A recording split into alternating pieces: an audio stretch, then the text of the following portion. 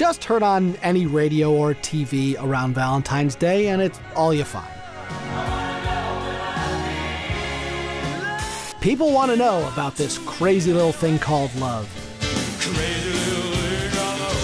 The most confusing, wonderful, gut-wrenching, undefinable emotion of the human experience. But as we flip through the stations this month, that hasn't stopped many a lucky or unlucky in love from trying to define it anyway.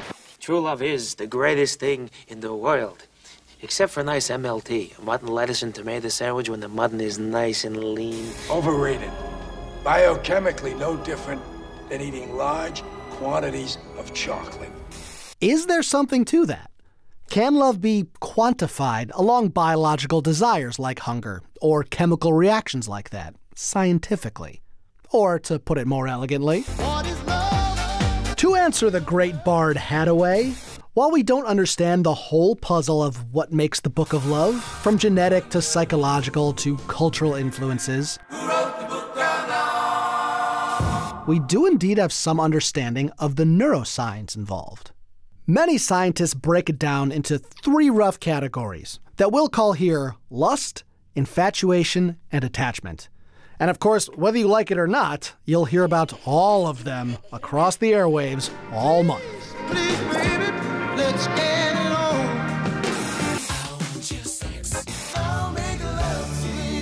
When we lust for people, in scientific terms, that's just our evolutionary drive to perpetuate the species.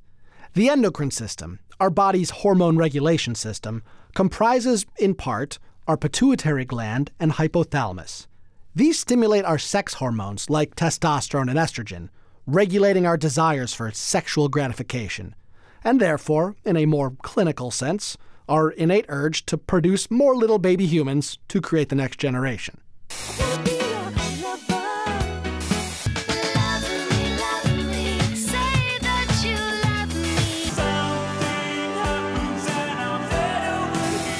As far as infatuation goes, this is that feeling in that first honeymoon phase with a partner when you're just crazy about them, can't keep your mind off them.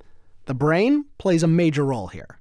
MRIs have shown that the reward centers of the brain light up when people are shown photos of someone they're deeply attracted to. High levels of dopamine and norepinephrine, some of the brain's major reward and fight-or-flight chemicals, are released when spending time with loved ones, which can make us excitable, giddy, and physically feel our heart race. And conversely, it seems that serotonin, another neurochemical associated with mood regulation and a sense of control, is actually lowered during this phase. There's thought this could influence that early relationship feeling of almost compulsive infatuation, of not being totally in control. God only knows what I'd be without you.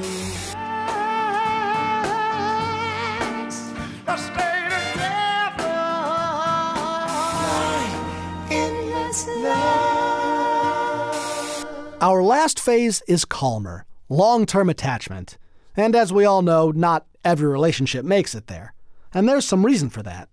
Once the body grows some tolerance to the spikes of lust and attraction, and some of the chemical levels normalize, sometimes there's nothing to keep it together.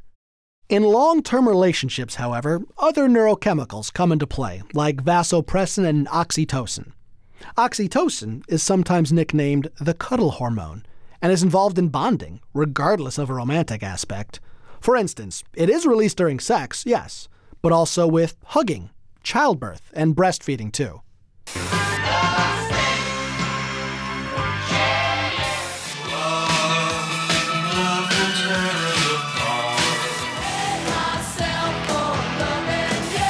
Of course, there's a downside to all those happy chemicals too. These same neurochemicals that can keep us coming back to vices like gambling or drugs can be at play when it comes to things like coming back to a bad relationship, unhealthy emotional dependency. And sexual arousal, probably not surprisingly, is associated with a deactivation of parts of the frontal cortex. You know, the decision-making part of the brain. In fact, depending on how you define it, some scientists quite literally classify love's effects on the brain as addictive. Might as well face it, you're addicted to love. Now, of course, there's plenty we don't understand about the science of love. As indeed, there's still plenty we don't understand about the brain. This isn't a guide for how to go about living your romantic life, any more than TV or silly little love songs are.